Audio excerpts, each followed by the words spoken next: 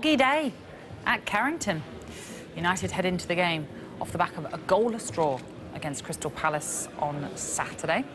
They've now gone 3 successive games without scoring for the first time in 10 years.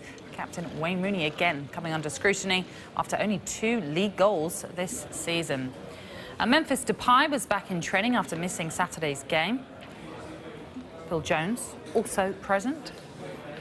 Morgan Schneidlin was absent, though, with Antonio Valencia also still out. United have never beaten a Russian team at Old Trafford, and defeat tomorrow would see CSKA Moscow move above them into second in Group B.